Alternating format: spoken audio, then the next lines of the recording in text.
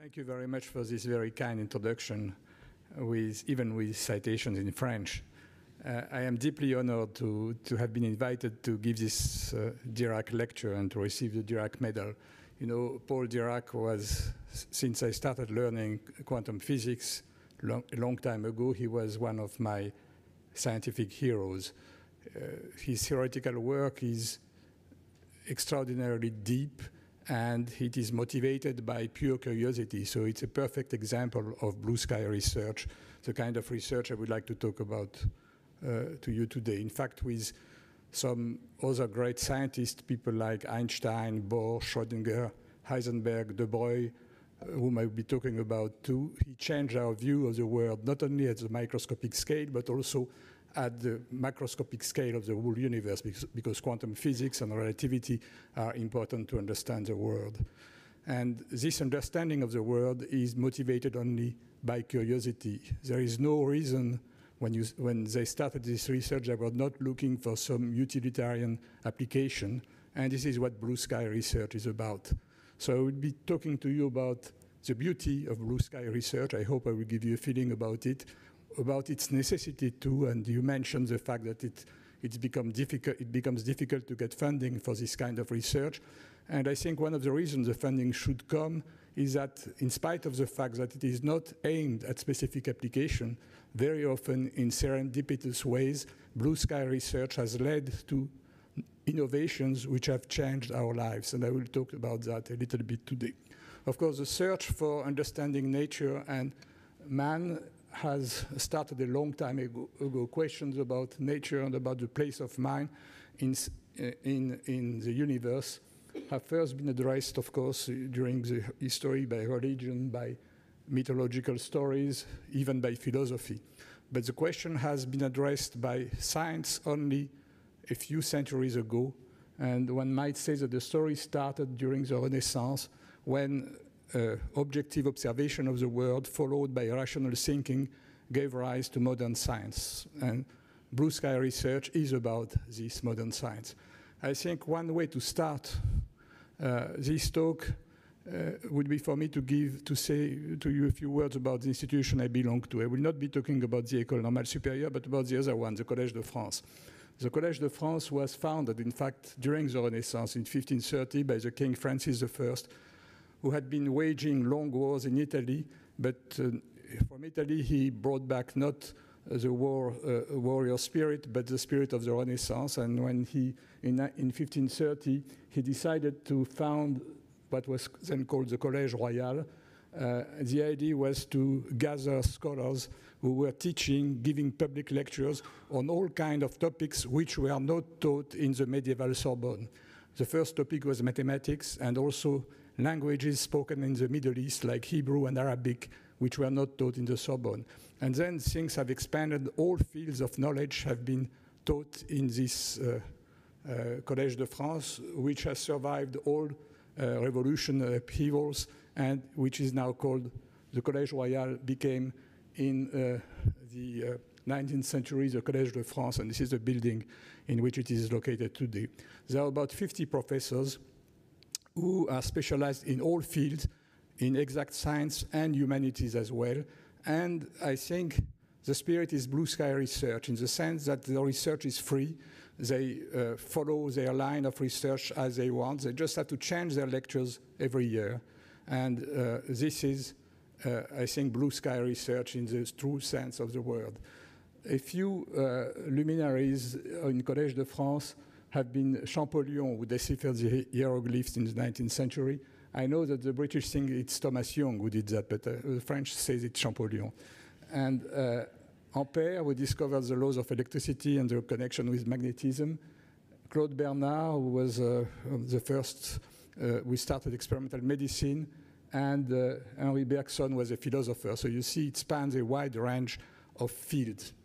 And this knowledge, the important point, and I think you have it here also on at the bottom of this poster about New South Wales, mixes humanities and science. And it is very important, because if you want to do science, you have to have an open mind, and you have to have a mind open to free thinking, and this is something that you get from humanities. And in order to show the connection with that, I will start talking about blue sky research and how it probes the universe and the place of man in it. That is, science for the universe and the place of man is humanities. And I show here two different pictures. On the left, you see a clay tablet on which strange signs have been written by a scrivener about 4,000 years ago. And for the common man, it makes no sense. For the layman, you cannot make any sense of it. And on the right, you see in false colors the intensity fluctuations of the cosmological background of the universe, which has been detected by satellites orbiting the Earth. And again, for the layman, it makes no sense.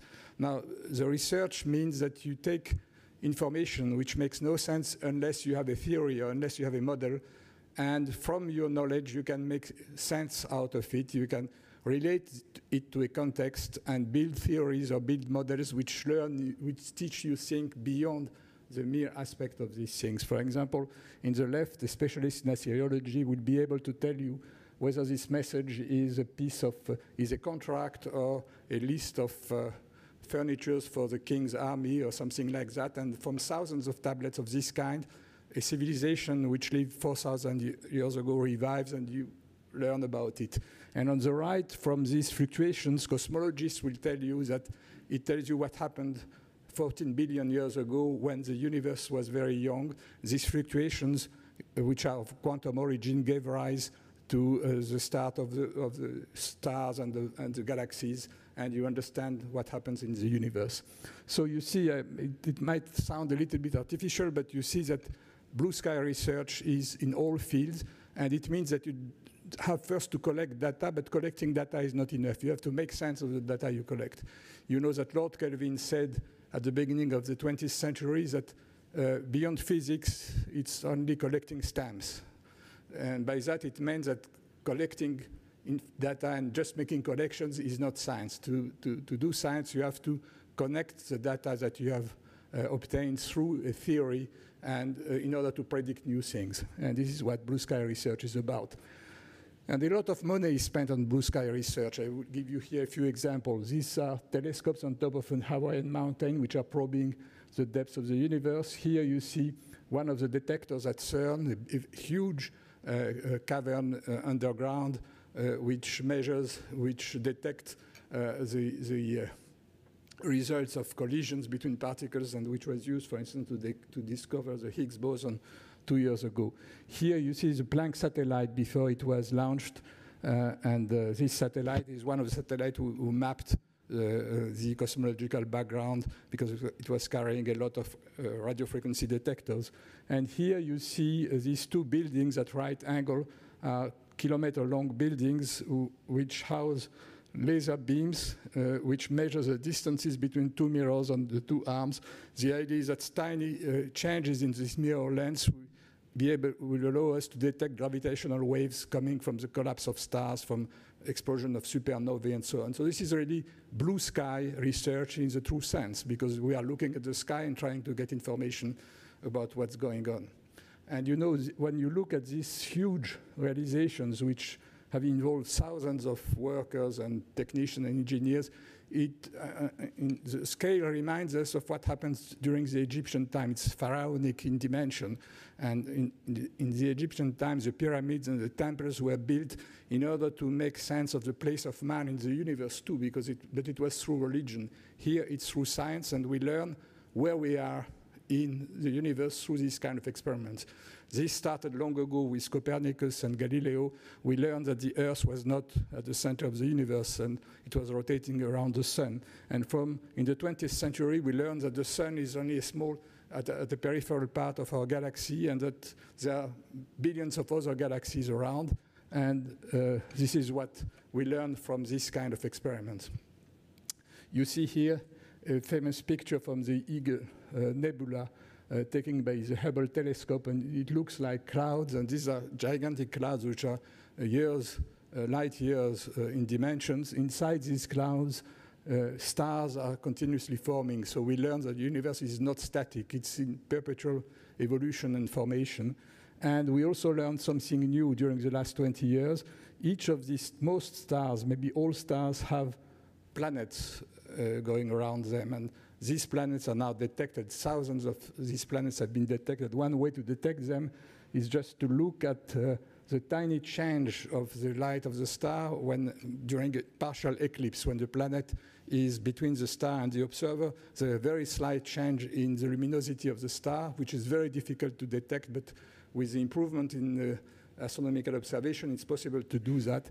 And some of these planets are within the distance range, which makes them inhabitable. So very probably we learn soon that there is life in other parts of the universe, maybe intelligent life.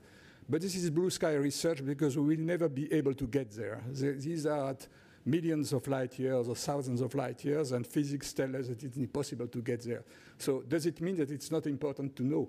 It's certainly important to know because it gives us a feeling, it tells us our place in the universe, and we learn that our place becomes smaller and smaller and smaller, and paradoxically, we become greater and greater and greater from this knowledge because we know more and more about the world around us. So this is the first part of the first aspect of blue sky research I wanted to talk about. Now, it's difficult as a physicist to talk about blue sky research without talking about theory and the connection between theory and experiments. All the great physicists which have succeeded one another since the 17th century, Galileo, Newton, Maxwell, Einstein, Schrödinger, have given, or Dirac, have discovered an equation which describes some part of the natural world. And this equation describes in mathematical terms the beauty of the world because it describes some kind of symmetry in the world around us. And this gives a lot of predictive power and beauty to the theoretical equation. Of course, it's very hard to give a feeling about the aesthetics of an equation to someone who is not a mathematician, but I'll try at least to give a feeling about that. And the first equation I will start with is, of course, the only one that everybody knows. It's the most famous equation, and you see, with only 5 symbols, it describes a lot of things. It tells us that any speck of matter, however small it is, contains energy, and energy is related to the mass. And because the speed of light is so big, you have a huge amount of energy within matter. And if during a reaction, chemical reaction or nuclear reaction, the final states have a different mass than the initial states, the mass difference is transformed into energy. If this energy is released quickly, you get the atomic bomb, or more precisely, the nuclear bomb. But if it is released in a continuous way, you get nuclear power plants, or you get the energy released by the stars. It's transformed into light, and the light transports the energy to the Earth, and this is how we can live here. Until the 20th century, this was a mystery. Nobody knew how long the stars will be able to radiate, because nobody knew what was the origin of this radiation. But as always in physics, or very often in physics, when we look at an equation, you ask other questions, and it starts to become complicated, or more complicated. For instance, I told that light has energy, carries the energy from the sun to the Earth, but we also know that light has no mass. So how come you can have energy without mass if you have E equal mc squared? And the explanation comes from the fact that the real equation is a little bit more complicated. In fact, what I wrote, the equation I wrote was the equation relating to a motionless object, and m was the rest mass. Now, if the object is moving, you have a more complicated relation involving the mass, the energy, and the momentum of the object, the momentum being classically the mass multiplied by the velocity. So you have this equation, E squared is equal to P squared C squared plus M squared C to the 4th. And if P is equal to 0, you recover the simple, well-known formula, E equal mc squared. But if M is equal to 0, then you just get E equal pc. And this is a formula which holds for light. Light has no mass, but it has, of course, it cannot be restless. It moves at the velocity of light, and it carries momentum related to its energy. And this momentum plays a very important role. When light is absorbed by a medium, the momentum gives a kick, and you have what is called the radiation pressure force. And this force has been used recently to slow down atoms and to trap atoms. So you see here a cloud of atoms which are produced, very slow atoms, very cold atoms, which are slowed down by this radiation pressure force at the intersection of 3 laser beams. But here I am anticipating a little bit, just to show that a very simple equation holds a lot of physics which was not put in the equation in the first place. In fact, this equation, and I'm afraid that the bottom line is missing, but I think we can make out what I was writing here. I go back to this equation, and I think this equation is very simple, and it's simple in two different meanings of the word. It's simple, of course, because even a schoolboy can understand what it means. And it's simple also because it expresses a very simple property of nature, the invariance of physical laws under translation at constant velocity. This is called Galilean invariance, and we all experienced it. If you are in a car or in a train which is moving at a constant velocity, and if you don't look through the window, you don't know whether you move or not. And if you look through the window and you see a passing train, you don't know whether you are moving or it's the other train moving in the opposite direction. Galileo had understood that, and this is called Galilean invariance for mechanics, for the motions. And the genius of Einstein was to extend this to all kinds of physics, and he extended to the laws which are ruling light, electromagnetic laws. And by just doing that, with a few steps, he came to this equation, which apparently has nothing to do with the motion and invariance, but this equation stems from that. And with another few steps, he arrived to other equations that I don't want to write here, which showed that time does not evolve at the same speed for clocks which are moving past each other with constant relative velocity. This is called time dilation, and this is a very important step. Up to that, the physics of Newton was assuming that positions depend upon the observer. If you change position, you will see objects under different angles. The position will change, but it was assumed that the time was a universal parameter. Einstein showed that time is changing with position, and in fact, there is a concept of space-time. Time and space are intermingled, and you have equations which describe how they change when you make a transformation. This is called spatial relativity, and it has, of course, tremendous consequences. But Einstein went one step further when he tried to put gravitation into the picture. And again, we know from Newton's law that gravitation is a force which is exerted between bodies. But Einstein tried to understand deeper what it meant, and again, it went back to Galileo. Galileo had found out that different masses fall in the gravitational field at the same speed. And this was not obvious at all. Since Aristotle, it was commonly assumed that heavy bodies would fall faster than light bodies. And it is assumed that Galileo made the experiment on the Pisa Tower, the Leaning Tower, by just letting two different weights fall, and that he found that they fall at the same speed. Apparently, he never did the experiment, because if he had done the experiment, he would have found Aristotle's result because of the air drag. In fact, he did just a thought experiment. And this thought experiment is described in a kind of disputation he wrote between two people. One guy was taking Aristotle's point of view, and the other guy, Galileo's point of view. And Galileo said, okay, I take your point of view. We assume that the heavier body falls faster than the lighter one. So now assume that I just link the two bodies together. So according to Aristotle, they will find at some intermediate speed, because the light body will be like a parachute for the heavy one. But taking the argument on the other side, the total body is heavier than the heavier body, so it should fall faster. So we have a contradiction, and the only way out of this contradiction is to assume that they fall at the same speed. This was blue sky research again. And then Newton came, and he gave an explanation to that. He said, okay, this means that mass has two meanings. The mass is the quantity which describes how strongly things pull towards each other. This is the gravitational mass. And mass is also the inertial mass, the resistance to the change of motion. And if you assume that these two masses are equal, then the two effects cancel each other. If you increase the mass, the force will be bigger, but the resistance to the motion will be bigger, and the motion will be the same for all masses. And then Einstein made another step further. He found out that this means that you cannot make the difference, again, the relativity argument, you cannot make the difference between the pool, the gravitational pull or the kind of pull you feel if you are in an accelerated body. For example, if you are in an elevator, you are not able to tell whether your body is pressed to the ground because of gravitation or because it is pressed to the ground because the accelerator is moving forward. And from that, with a few equations, he came to general relativity, which can be stated very simply. You have matter and energy on one side, E equal mc squared, which tell to space-time how to bend, and a mass which is in space acts a little bit like putting a mass on a rubber sheet, changing which curves the space around it.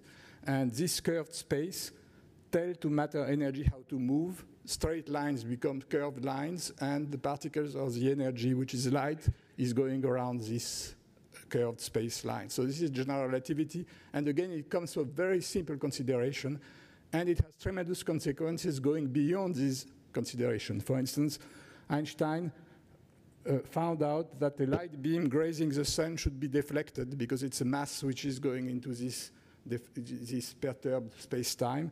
He computed the angle of deflection, and this was observed during a famous solar eclipse by Eddington in 1919. The apparent direction of the star was slightly modified during the eclipse because the light beams were grazing the sun surface. And the angle found by Eddington after small corrections was exactly given by the general theory of relativity, and this was a triumph of theory. And also, in the same theory shows that not only the space is bent by gravitational field, but time is changed too, and the time given by a clock depends upon the age in the gravitational field, and this was also verified later on by experiment. But in 1919, when this experiment was done, Einstein became overnight famous. It was the end of the First World War, and the German physicists were ostracized by the French and the English, but the discovery was so huge that Einstein was able to overcome that. And I come back to Collège de France. You see here a picture of Einstein welcomed by Langevin, who was a professor at Collège de France in 1922. And you see here the big crowd. It is the same building I showed you before. The crowd which was trying to get inside the building for Einstein's conference. You see, it's dated by the fact that there are only men in this crowd, and they all wear hats. And I don't see any hat here around. So things have changed. But you see, this is the beginning of the fame of scientists and physicists. And you see at the bottom Einstein lecturing in the lecture hall about general relativity. And I think almost nobody understood what he was talking about. In fact, when I started my physics courses in Paris just before entering into this École Normale, which is superior at the same time, I was in a preparatory school, and we had an old mathematics professor. This professor had been through First World War, so he was very old in 1960s, and he told us that he attended this conference. So he must have been one of these guys with a hat, and he told us very honestly that he did not understand a word of what Einstein was talking about. So you see, it's very counterintuitive, time-depending on clocks which give different times with different speeds and so on. And this is what you said about the hidden beauty of physics. You don't see with your eyes, but you understand and you see through deduction, through reasoning. Another part of the story, which is even more fascinating, has to do with quantum physics, and again, Einstein is involved. So I come back a few years earlier. Einstein, at that time, was trying to understand two puzzles at the same time, and very simple puzzles. When you hit a body, the body glows some light. We all know that. And at that time, it was possible to find the spectrum of the light which was grown by the body, because detectors, infrared, UV, and visible detectors had been developed, so you could measure the spectrum. And by measuring the spectrum, one found that for each temperature there was a maximum. It was a kind of bell-shaped curve. And bell-shaped curves are ubiquitous in physics, but classical physics did not give a bell-shaped curve. It gave a curve which increased energy when you decrease the wavelengths, and it was called the UV catastrophe. Nobody understood that. And Lord Kelvin said, this is a small problem we still have, but if we can solve it, we have solved everything. And another issue which was not understood is the photoelectric effect, which was also measured at that time. The fact that metals irradiated by light emit electrons, and the properties of this electron could not be understood with classical physics. And the genius of Einstein was to strike two birds with the same stone. He solved the two problems by assuming that light, which was up to then assumed to be a wave, was also made of discrete lumps, particles, quantum of light, later on called photons. And these photons have an energy which is proportional to the frequency of the light, the proportionality constant being Planck's constant. And the equation is not really visible at the bottom, but the fact that energy and momentum is related shows that each photon carries a momentum which is h nu over c, that is h over lambda. And so the shorter the wavelength, the bigger the momentum of the photon. And this looked simple. It's explained. You know, again, Einstein made reason through an analogy. He said, we know another bell-shaped curve. The distribution of atomic velocities in a gas, it's called Boltzmann law, is well known. Boltzmann assumed that the gas was made of particles called atoms, and it was an assumption because nobody had seen that atom was just an hypothesis. But if you assume that and just use the laws of thermodynamics, you find that there is a maximum velocity. For example, in this room, the maximum velocity for oxygen or nitrogen molecule is something like 400 or 500 meters per second, and you have less molecules going faster and less molecules going slower. And Einstein said, if I assume now that light also is made of particles, I will find a bell-shaped curve for the blackbody radiation. And this is the way he introduced the photon, just by making an analogy with Boltzmann. But this was a big step because it merged two concepts which in classical physics does not make sense. A particle is well localized, a wave is delocalized. How can a wave be a particle? This was a big question. And this question is, becomes very, very directly observable if you look at the Young double slit experiment, which was a famous experiment done by Young, who was the competitor of Champollion for deciphering the hieroglyph, but I think was a better physicist than an Egyptologist. And he did the experiment with a source emitting light with a screen having two holes. And then you look at the light distribution on the second screen, and you see that you have maxima and minima, you have fringes. And classically, it's explained very easily by the fact that in some directions, the two wavelets add their amplitude because they are in phase. And in other direction, one wavelet is maximum while the other one is at a minimum, and they cancel themselves. So if you assume that light is waves, there is no problem. But what happens if you assume, like Einstein, that light is made of particles? And experiments have been done, and I will just show you here on this. Here, what happens when you do the experiment with a light beam, which is so faint that photons are produced one at a time. There is only one photon at a time in the interferometer, in the apparatus. You will see how this interference builds up. You see that points, the photons arrive discretely on the screen, so they tell us, I am a particle, and at the same time, when enough particles have reached the spot, you get a fringe pattern. So collectively, the photons tell us we are a wave. So this seems simple when you look at that, but there is a terrible mystery here, because how can a single photon, which is alone in the apparatus, know that it cannot come on a dark fringe? For that, it has to know that the two holes are open. And so this simple experiment shows that there is no trajectory for a photon. And there is no trajectory for a particle, quantum particle either. The particle has to be through the two holes at the same time. This is called the superposition principle of quantum physics, which is displayed by this very simple experiment. There is another mystery here.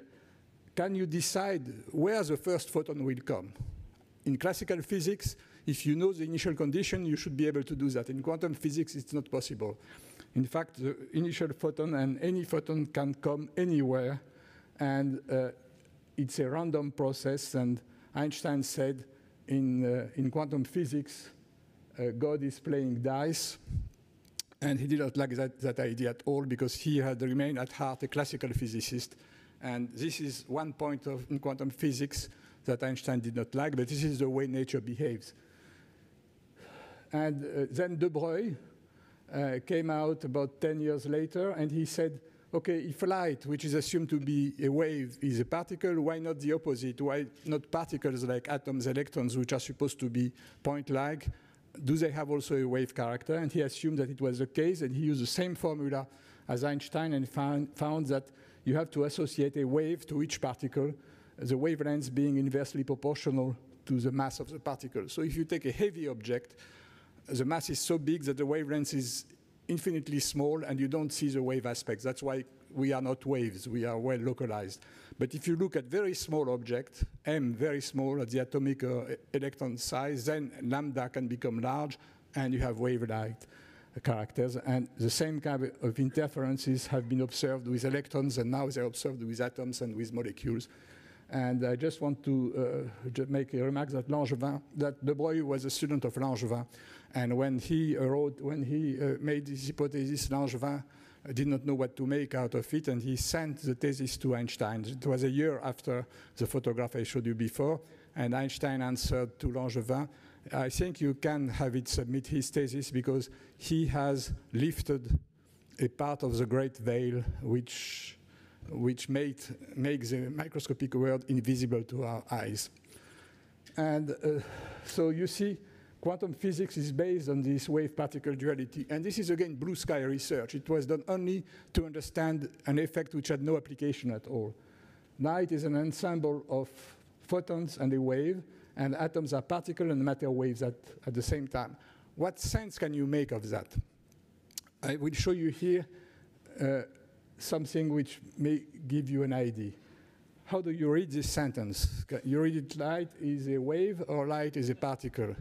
This is an ambigram which was drawn by Douglas Hofstadter, who likes to make this kind of games. And you see, this depends upon your state of mind. For some of you, the neurons in your brain fire to say light is a wave, for others light is a particle. So it's the state of your neurons which decide. In physics, it's not the state of the observer neurons, which has nothing to do with that. It's the state of the experimental apparatus you are using. Because when you do an experiment with quantum particles, the system that you are using, the observer, the measuring device reacts back, feeds back into the system and changes its state.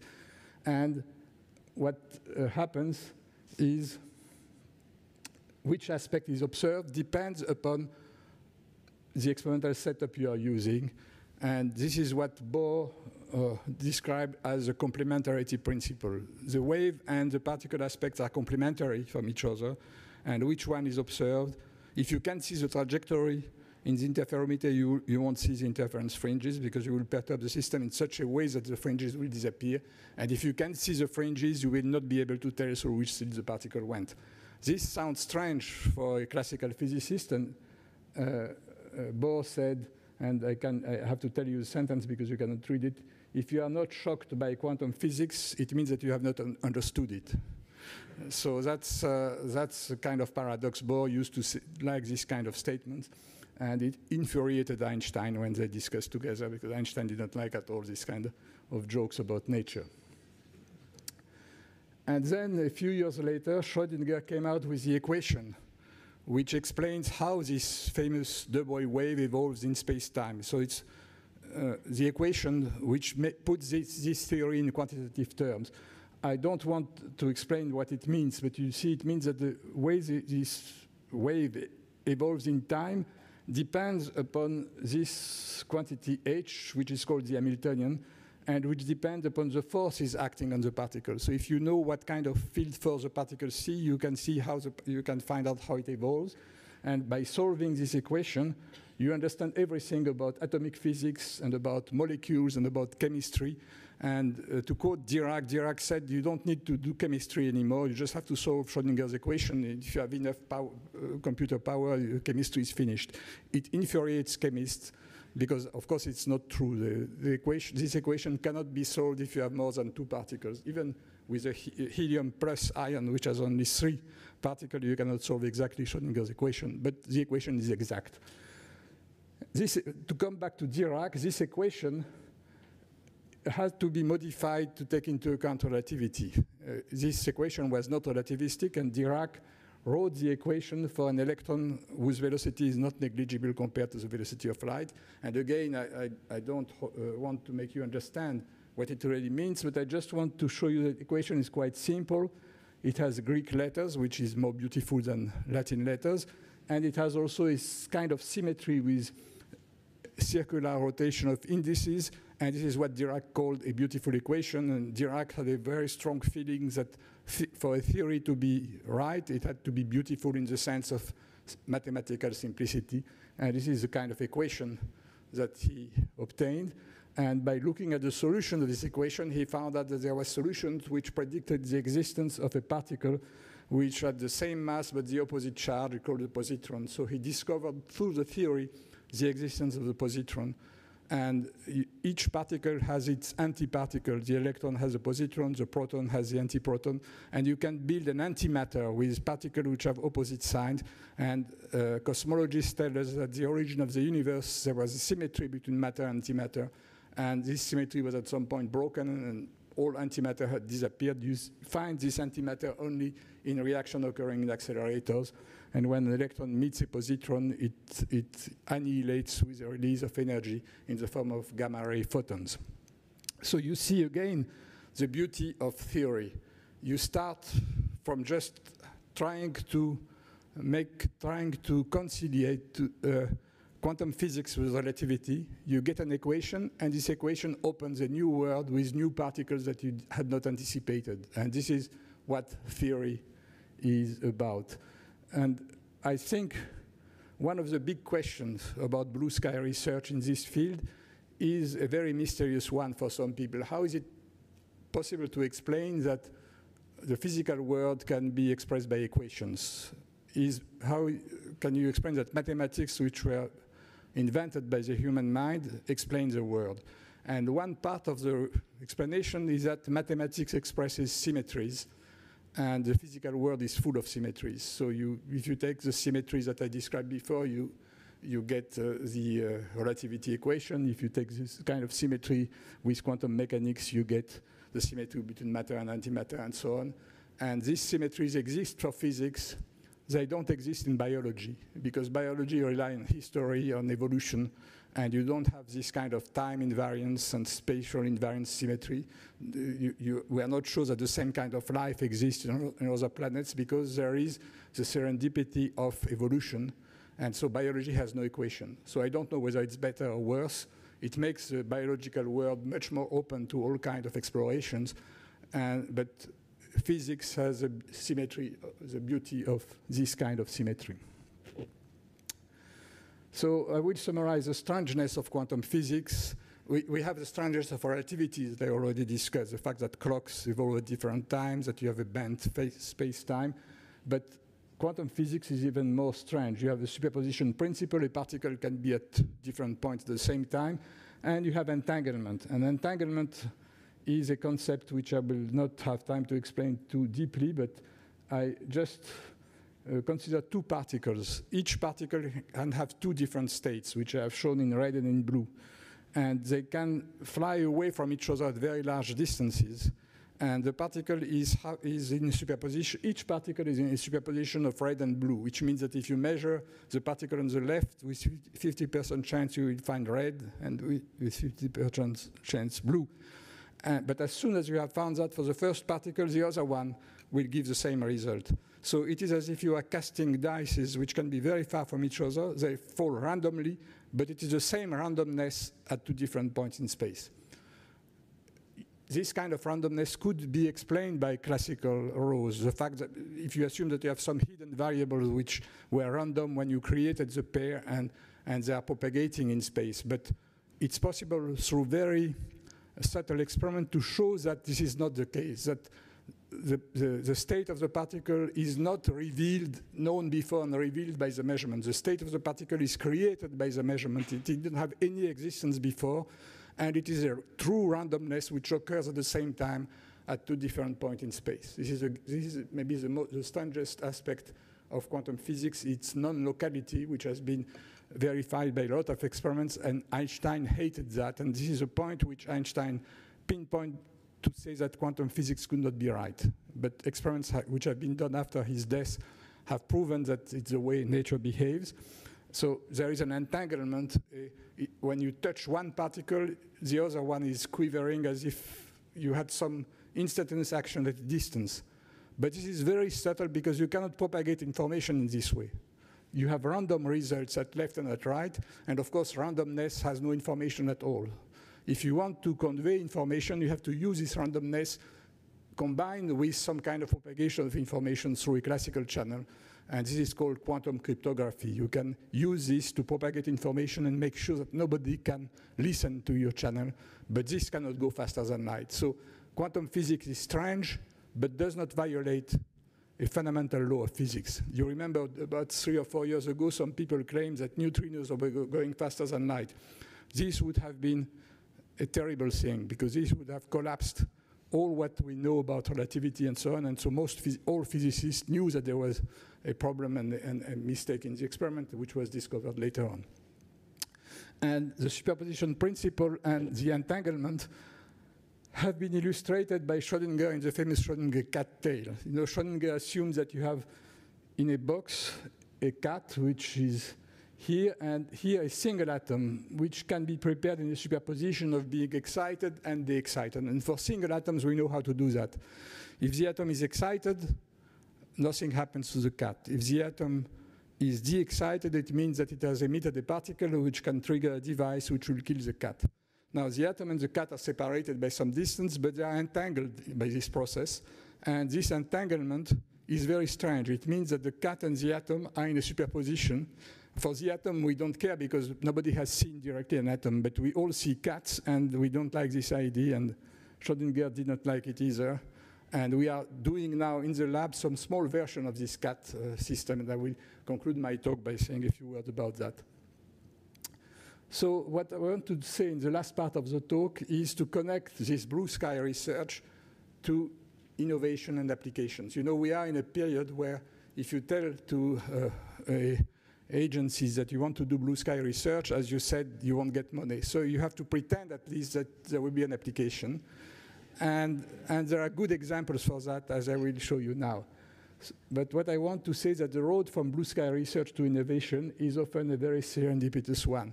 So if the guy working in the agency tells you, okay, tell me, I will found your blue sky research if it has application. What is the percentage of blue sky research which will give rise to application?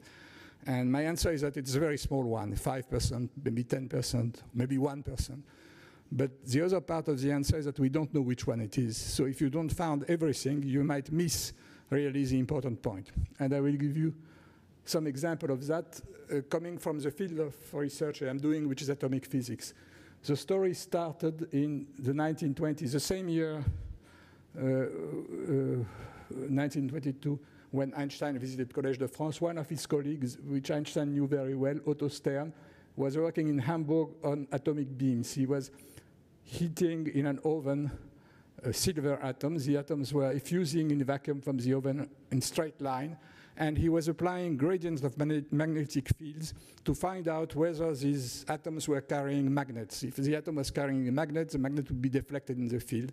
And so he was looking at that, and to his big surprise, he found that, in fact, the trajectories after the magnet were quantized. The particles came to 2 spots only, which he recognized by observing that the magnet, each atom was carrying, in fact, the electron of the atom was carrying a small magnet, and the magnet could take only 2 directions, up or down, in the magnetic field, giving rise to 2 spots. And you see here the first signal observed here.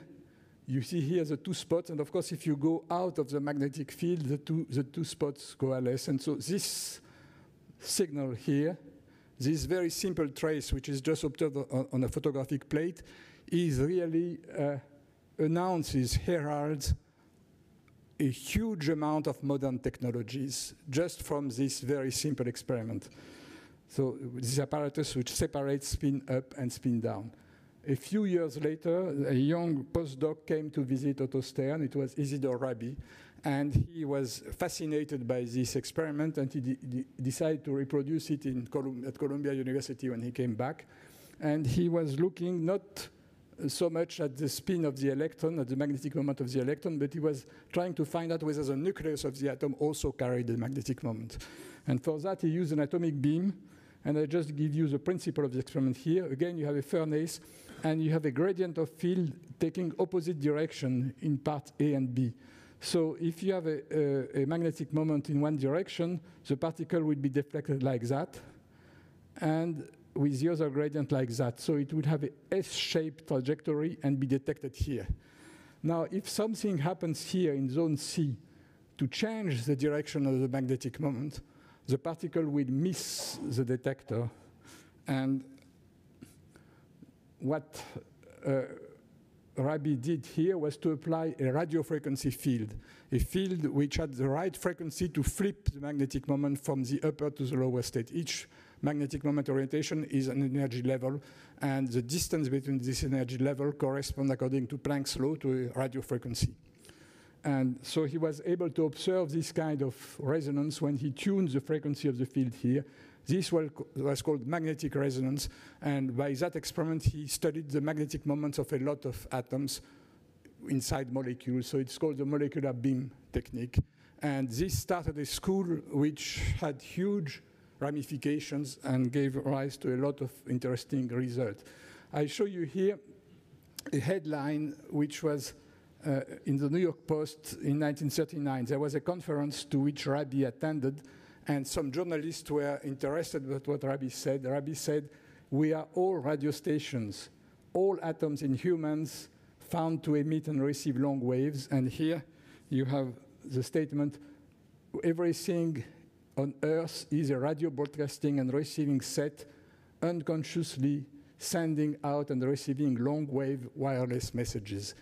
And this is an announcement of magnetic resonance imaging, of nuclear magnetic resonance, and so on. In our bodies, in any piece of material, the spins, the magnetic moments are rotating in magnetic fields, and if you can detect this rotation, you can do fantastic things. In the time of Rabi, it was not possible to detect because the only way to detect was to detect the atom. And of course, the atoms in your body, you cannot detect them. But as soon as you can pick up the radiation, then you are in business. And to pick up the radiation, you had to wait the war because radio wave detectors were developed for radar applications during the war. And two young physicists, Felix Bloch and Ed Purcell, developed the magnetic resonance method. Now, the atoms are in a bulk material here, solid or liquid. You have here a frequency generator which emits radio waves through this loop. It makes the spins rotate here, and you pick up this rotation with this antenna. And as you change the frequency generator, you see resonances which are a signature of the elements that you have in the medium. And they also noticed very quickly that these lines are very sensitive to the perturbation that you have in the environment of a molecule. You have shifts due to small fields which are produced by neighbor molecules, and so you can use this signal as a probe of what happens inside the material. I like to show the next picture here, which is a part of Purcell Nobel lecture. He got the Nobel Prize in 1952. And I like this sentence because it tells a lot about blue sky research. I remember in the winter of our first experiments, just 7 years ago, looking at snow with new eyes. There the snow lay around my doorstep, great heaps of protons quietly processing in the Earth's magnetic field. To see the world for a moment as something rich and strange is a private reward of many a discovery. So Purcell had a kind of poetic mind, and in fact he understood from there that you can use this rotation, this invisible phenomena to do new things.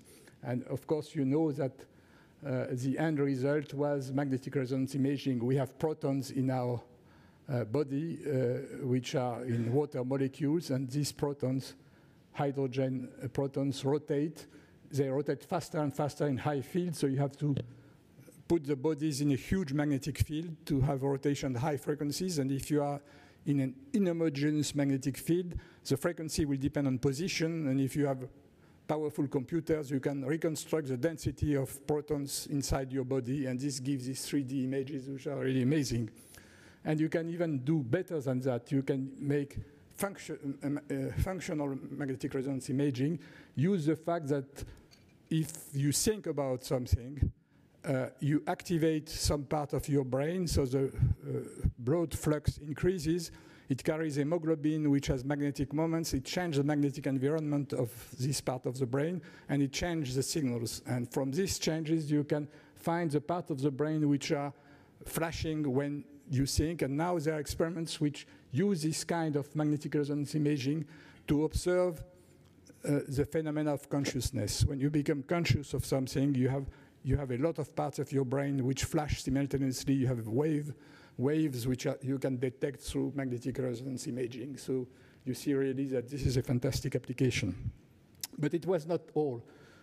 A student of Rabbi Ramsey made a small change in the molecular beam apparatus. Instead of having one zone in which you apply the radio wave, it had two separated zones.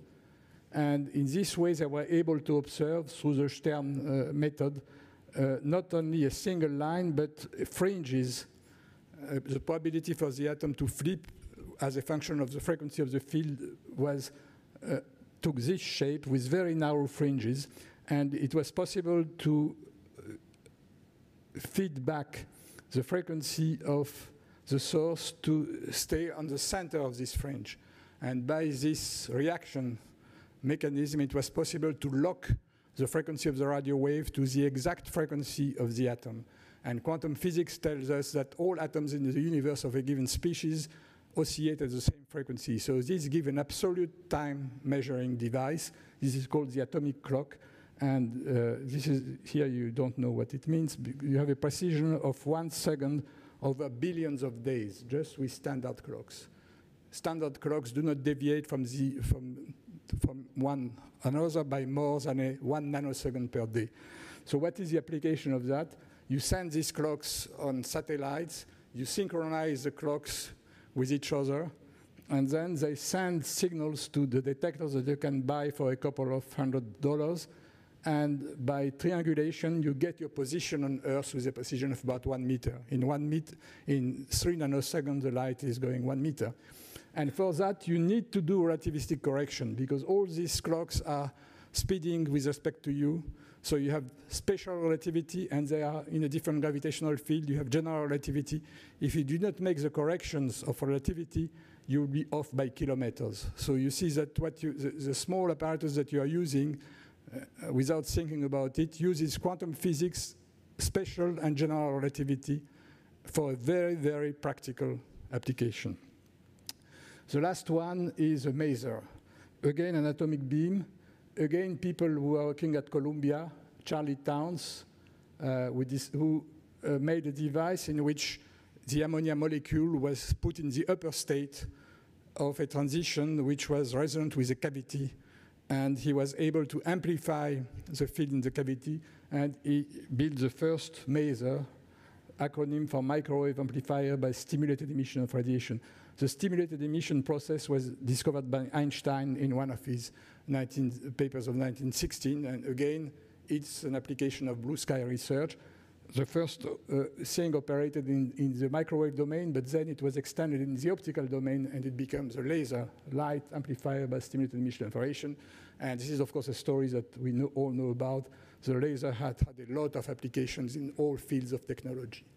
So I will conclude now by some personal remarks, because when the laser came out, was invented, I was lucky to start my own research in the lab, in a lab which was at École Normale Supérieure, as I was a student there. So I can give you the explanation. Normal means it's a normal school. It's a school which was supposed to form teachers for schools during the French Revolution. But it was the highest school of this kind because it was to form teachers of teachers, professors at universities and so on. So it was called the École Normale Supérieure. We have now a president who says, I am a normal man. So it's a different meaning of the word normal. So this was the early days of the laser, and this picture was taken on the day Kastler got his Nobel Prize in 1966. So Kastler got a Nobel Prize for optical pumping. Optical pumping is a variant of NMR, but it's an NMR in gases. You use radio frequencies to orient at will and to manipulate the magnetic moments of atoms.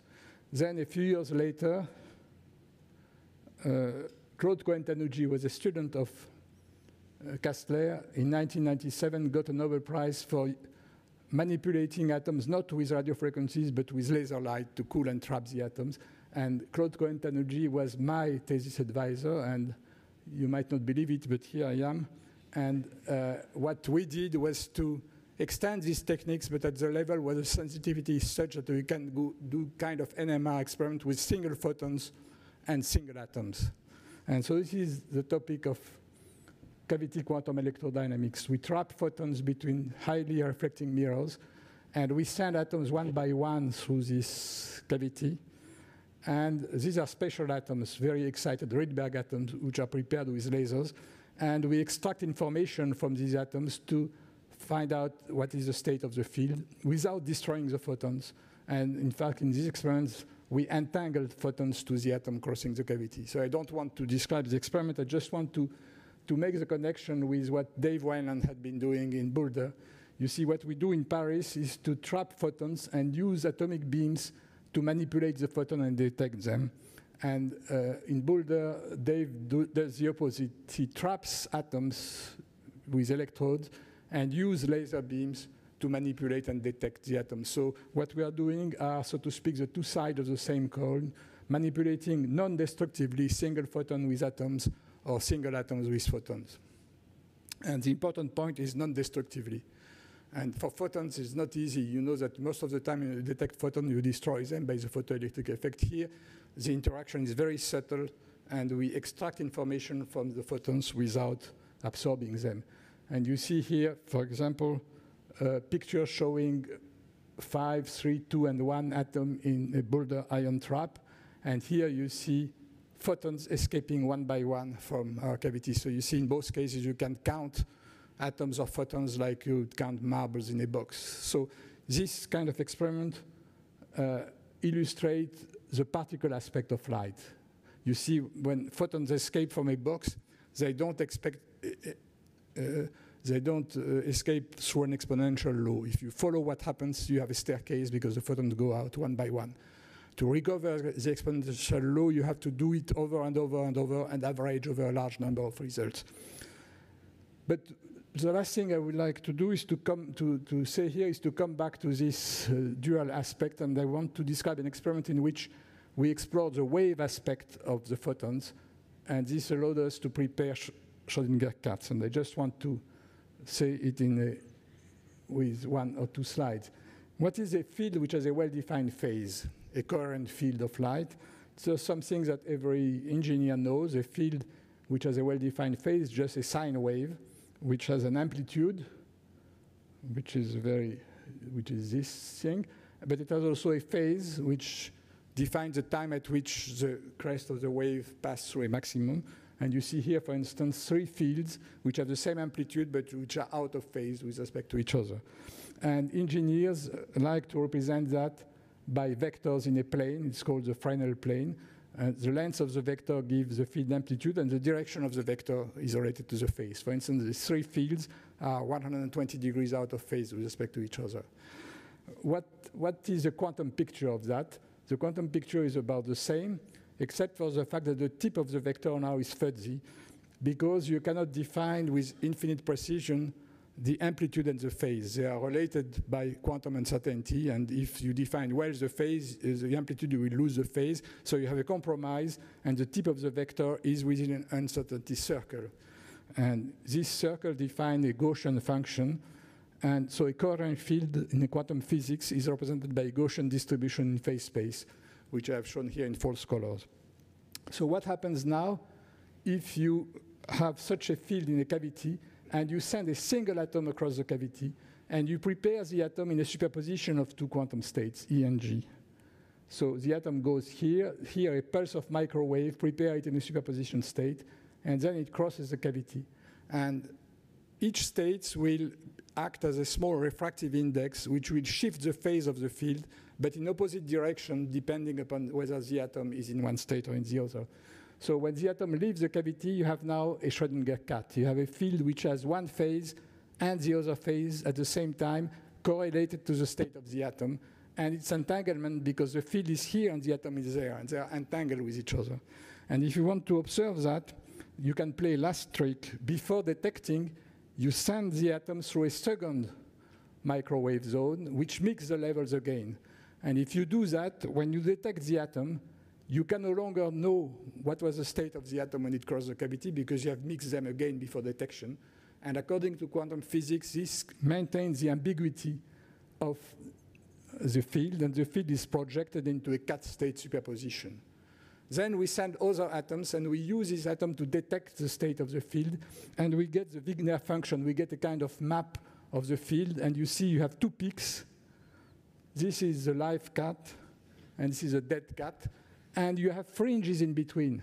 So I don't know what the fringes would mean for a real cat, but here the fringes are here. You have interference between the live and dead cat.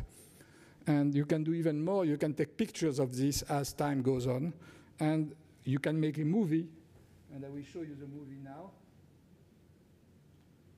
And you see that after a few milliseconds, the fringes are washed out. So this is decoherence. This explained that after a very short time, the coherence between the live and the dead cat is destroyed, and you get two peaks. The cat is either dead or alive, but since you make averages over a large number of realizations, 50% of the time you get a dead cat, 50% of the time a live cat, and this wave function gives the two peaks. So, and this is in complete agreement with the theory of decoherence, which was expressed by Dirac. This paper is a very interesting one. This is a paper which triggered our interest in this problem. And we found that the decoherence rate increases with the cat size. If you make more and more photons, the time it takes for the fringes to disappear becomes shorter and shorter. And it explains why you cannot do that with a real cat. Because the decoherence time is inversely proportional to the number of quanta you have in the cat. So how many quanta do you have in a cat? Let's say 10 to the 25 molecules. So you have to divide the lifetime of the cat by this number of quanta. So you take 10 years, 15 years, you divide by 10 to the 25, you find a picosecond. And I challenge anyone to kill a cat in less than a picosecond. So in fact, you cannot, this means that with large systems, you cannot prepare the state superposition before they have lost their coherence. And this gives you a glimpse at the quantum to classical boundary. So why is it important to be able to do that? The first question is just curiosity. Is it possible? How does nature behave at this level? The answer was not that obvious. Schrödinger said, we never experiment with single electrons, atoms, or small molecules. In thought experiments, we assume that we do, and it always results in ridiculous consequences. So you see that, and it's strange because it was 1952, and at that time, single particles were already detected in accelerators. But what Schrödinger thought is that you cannot detect them without killing them. You detect the result of collisions. And he said this is like post-mortem physics. In fact, high-energy physicists are like paleontologists. They observe traces of events which have disappeared. Here we are doing in vivo physics with cats which are at the same time dead and alive. Another explanation is that all systems react faster and pack more information per unit small systems react faster and pack more information per unit volume. So if you want to get more powerful devices, you have to get to smaller and smaller systems. And this is Moore's law. But we are now reaching to the point where we code information into single atoms. So we have to know how single atoms behave. And it's not only a quantitative fact, it's also qualitative because you can make superposition of states. And quantum physics makes a wide range of new states, superposition of states accessible for quantum information processing. And we all know that people are trying to look at more powerful computers or simulators. This is quantum logic. You can have more secret communication by exchanging pairs of entangled photons. This is quantum cryptography. And you can perform more precise measurement. And again, I advertised for Dave Weinand's work. He has a clock which works with a single ion, which is so precise that two clocks of this kind do not deviate from each other than more than 5 or 6 seconds during the age of the universe. And he had just moved one clock up in the gravitational field of the Earth, and he has seen about 5 years ago a difference in the rate of the clocks when the difference in altitude is 30 centimeters. Since then, better things have been done. Now the resolution is about 1 centimeter. So it means that what time means is not clear, because it depends. You have to know exactly what is the gravitational field if you want to measure the time with that kind of precision. But it might have applications. For instance, if you move the clock on the ground, you will be able to see if the gravitational field is modified by minerals or by small motion of the ground. And Japanese are very interested in trying to use that for detecting precursors of earthquakes, for instance. And this explains why this kind of clocks, Japanese are very good at developing this kind of ultra-precise atomic clocks. So will the Schrödinger cat state become a powerful computer? So we try to exploit superposition and entanglement, and of course the big challenge is decoherence. And nobody knows whether this will be possible. I have my doubts about that. And I just want to say that extrapolating today's physics to predict future innovation is a very risky business. And just to show you an example, I come back to 1900. Lord Kelvin did not believe in all of this physics, and 1900 was also the time of the World Fair in Paris, where there was this feeling that the progress was going to become universal, and wonderful things would come out, and postcards were edited everywhere in Europe, and this is the kind of thing which were predicted. You will be able to dictate to a machine directly. You will have transportation with balloons, and you will have hybrids between train and ships. And you see, this is not very impressive, and nobody had predicted MRI or the GPS or the computer or the internet. So I don't want to make predictions. Niels Bohr said it is hard to make predictions, especially about the future. Think about this prediction if you ask what will happen in 2100. But one thing is sure, without basic research, without blue sky research, novel technologies cannot be invented. The past teaches us that wonderful applications always emerge in a serendipitous way from blue sky research. And so this will be my last slide, and I hope everything will show up here. Novel technologies often come from in unexpected ways from blue sky research. And blue sky research needs two priceless ingredients. I say priceless because, of course, there is money, but money is not priceless. So what are the priceless ingredients? It's time and trust. You need a lot of time to do this, and you cannot realize this kind of experiment on short-term contracts. You cannot be asked what will be your timetable, what will be your milestones in a year or 2 years from now. So you need to work in an environment where people trust you and give you some regular funding to work at your own pace. And research is fully successful where these two ingredients are present. It was the case at École Normale Supérieure. It was the case in Dave Weinand's lab too. He worked for 30 years to develop these kind of devices. And it is not really favored by the laws of the global market, which emphasizes, instead of time and trust, speed and fast results and contracts. And contracts is the opposite of trust. It means that you get money if you promise that you will do things. Of course, you can bypass that. We promise things that we won't do, and the people who give you the money know that you will not do it. But it's a loss of time. It's a lot of, you have to make a lot of paperwork, and I am very, very upset by the fact that this is asked from young people. Young people have not been trained to do that. They have been trained to do physics, and they have to become entrepreneurs to get their money, and this is just a loss of time and a big problem.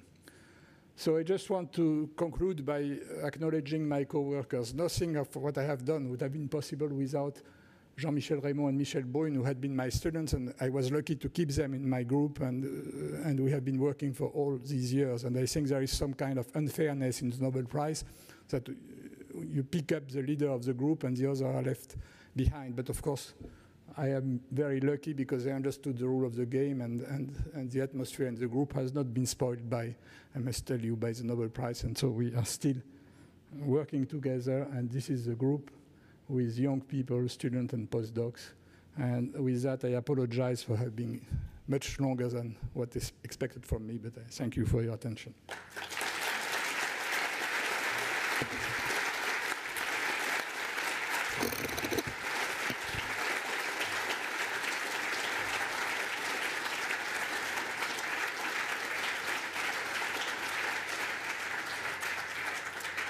Thank you, Professor Laroche. There was a fantastic review of modern physics, from the birth of quantum mechanics, the development of general relativity, to your own groundbreaking work. The beauty of fundamental physics, the mystery, but also the analog to modern technologies like MRI that were developed out of the realization that something was there. We're running a bit behind, but it was a fantastic talk, so I think that's no problem at all. I forgot in the enthusiasm of opening the evening to introduce myself. My name is Sven Rogge, and I'm the head of school for the School of Physics. And it's extremely exciting to live in a world where we can actually work with single atoms and look how quickly they decohere or not decohere. This is an amazing time. With that, I want to open the floor for questions from the audience. So you need a course on quantum electrodynamics. I can. Feynman has written diagrams. You know, you have diagrams showing the propagation of electrons. They exchange photons, and the force is produced by the exchange of photons. And when you compute, when you sum the diagrams, you find the trajectory that they repel each other through this force. But it's difficult for me to. First of all, I would have to rehearse my own quantum electrodynamics to give you the answer. But I can tell you this is within electrodynamics. And I want to say another thing connected to Dirac. The first glimpse to quantum electrodynamics, of course, was Dirac's work, in which he wrote the equation for the electron, found the electron hole ID giving rise to the positron, and he wrote the Dirac equation within an electromagnetic field, and found out he was the one who discovered the annihilation and creation operators for photons. And I heard from someone who knew Oppenheimer that when Oppenheimer was a postdoc, he went as a postdoc, I think it was in Heidelberg, and he met Dirac there. And Dirac had not published this paper on the photon interacting with the electron. And he gave the manuscript to Oppenheimer. And Oppenheimer read the manuscript, and he said to this friend that I met, that told me the story 50 years later, that Oppenheimer was really, it was the most revealing moment of his scientific life. He could not sleep that night because he understood that Dirac had found out how Maxwell's equation could be quantized. It was not the end of it. It took another 20 years to make it really formal, but it was the first step in this direction. This was also a contribution of Dirac. So here again, this is a very deep question in cosmology, and I don't know anything about it. What I know is that in the universe that we know about, there is no evidence that antimatter seems to have disappeared. And I think from what my high-energy physics friend tell me, that this is one of the mysteries of cosmology. One does not understand why there has been this breaking of symmetry and all the antimatter has disappeared. But again, there was a joke or a story told by Feynman that if you meet an alien coming from another planet and you don't know whether it is in your universe or the other, don't shake hands with him, because if he's made of antimatter, it will be a disaster. It's a very deep question. You might think maybe that the brain has evolved in a way to understand mathematics, because the mathematics explain the world, and if we can explain the world, it gives us an evolutionary advantage. But I'm not sure at all it is the case, because what happened with mathematics is maybe 2,000 years old only, and this is much too short for evolution to occur at this scale. So I think this is a kind of afterthought which has nothing to do with reality. I think it's a mystery. I don't know. Maybe our brain is trained to see symmetries and to recognize symmetries. And recognizing symmetries is a part of mathematics, so maybe the connection is through that. maybe we will learn about that more and more with the experiments that people are doing with functional NMR, because now we can look at the brain what happens to the brain when you make very simple calculations, adding or subtracting numbers. And so maybe one day we'll be able to follow through NMR imaging and other techniques what happens when we do mathematics, and maybe we will learn things. But it's a very fascinating aspect of neurosciences. I must say there were rumors in the last couple of years before the prize, but after we had done the result, I think maybe what helped in this case is again a symmetry. The fact that the experiment we are doing in Paris were the mirror image of what Dave was doing in Boulder. And this symmetry, we had recognized it long ago. About 20 years ago, we realized that some experimental signals we were obtaining in our lab looked very much alike the one that Dave was obtaining in his lab. And maybe this kind of symmetry pleased the Nobel Committee, and this explains why it was given in this way. But we enjoyed very much this kind of competition, and we enjoyed very much the fact it was ideal because we were not working with the same system, but there was an intellectual link. So it's the best kind of competition because what we were doing was different, but still we could discuss and cross-fertilize our thoughts by talking to each other. And I just wanted to add that for the last 20 years, we have been very good friends, Dave Wineland and me, and not only us, but our family and Claudine and Sedna Wineland are friends also, and we spent, it took us some time to get the Winelands used to take vacation, because in the United States it's not the case, so Claudine was able to convince Sedna to convince Dave to take vacation, and the first vacation we took was in Italy about 20 years ago. And at the end of after a few days, Dave became very nervous, and I realized it was not the right thing to keep him away from his lab, and so vacation ended, but not the friendship. For nearly 200 years, the Royal Society of New South Wales has been drawing upon its rich heritage from the Royal Society of Edinburgh in encouraging studies in science, art, literature and philosophy. No better example of that heritage is the very deep and strong relationship that we have with the University of New South Wales, particularly with the science faculty. And I would particularly acknowledge Merlin Crossley and Les Field and Sven for the very strong relationship that we have. Indeed, we have one of our distinguished fellows and several of our fellows here tonight. So it's a matter of great pride for us to be associated with the presentation of the Dirac lecture. We'd like to thank you very much for that, and I'd like to add my thanks to Professor Laroche for a very stimulating talk. Thank you.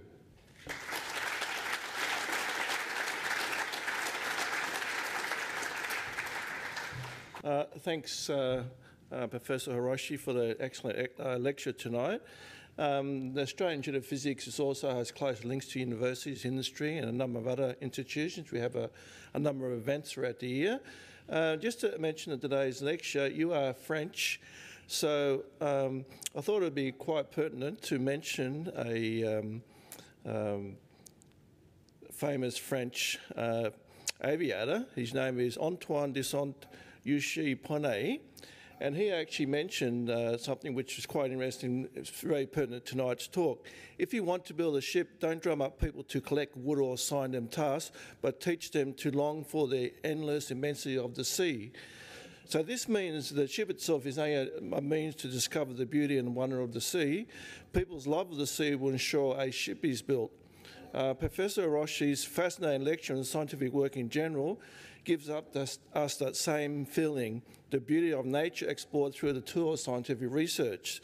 So what I'd like people to go away tonight to think about is we shouldn't be saying to scientists, we shouldn't be saying to people, become a scientist because we need more scientists. What we should be saying is put yourself in a position, guided by the tools of science, to go on a fascinating journey of endless surprise and discovery, especially blue sky research. Thank you very much.